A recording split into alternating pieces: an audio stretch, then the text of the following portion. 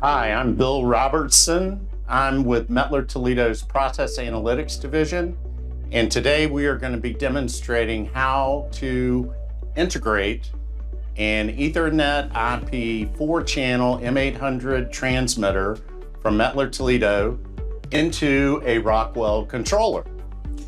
Hello, I'm John Hatzis. I'm a technology consultant with Rockwell, and I'm going to be piloting the demonstration with Studio 5000 Logix Designer. So the first thing I'm going to do is use the EDS hardware installation tool to install the METTLER Toledo EDS file. So there's a couple prompts. I'll go to register an EDS file. I'll browse through, pick my file. So this is just a file on my computer. The installation test results passed, so I'm able to add the file to my library. I'll pick an icon for it. Pick a METTLER Toledo instrument.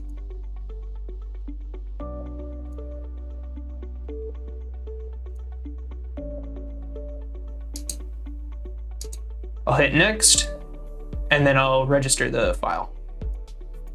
I was able to successfully do that. So the next step is that I'll bring up my program in Studio 5000, and then I'll download the controller.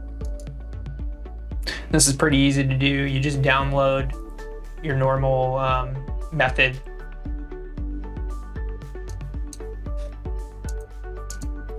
All right, we were able to download the controller, and I'm going to switch back to run mode.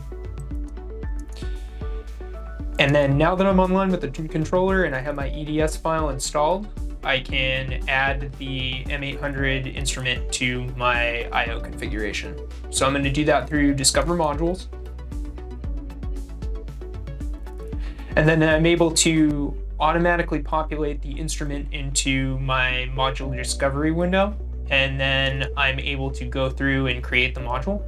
So then that brings up the module properties window, and all I have to do is give the instrument a name and then give it a specific module definition. So I'm going through and I'm going to select the 4-channel block module connection. Click apply and OK, and I've successfully integrated the instrument into my Logix process controller. We've now integrated the data from the METTLER Toledo EtherNet IP M800 into the Rockwell controller, such that the variable on channel 1, conductivity, is displaying both locally at the transmitter and on the Rockwell controller. The variable for channel 2, which is pH, I currently have immersed in just tap water from the sink. I am now going to immerse it in a carbonated soda, so you will be able to see in real time, both locally at the controller and on the Rockwell system, the pH drop from 7 down to 3. Same thing on channel 3, I have another conductivity probe, and on channel 4, I have our dissolved ozone probe. In addition to the 4 primary variables that the EtherNet IP M800 can bring back, it also has the capability to bring back 2 pulse flow inputs. So any volumetric flow meter that has a pulse output, we can take one of those on channel 5 and one of those on channel 6. And again, we have the green light indication indicating all the communication is going well, both locally at the instrument and through the Rockwell system. Thank you.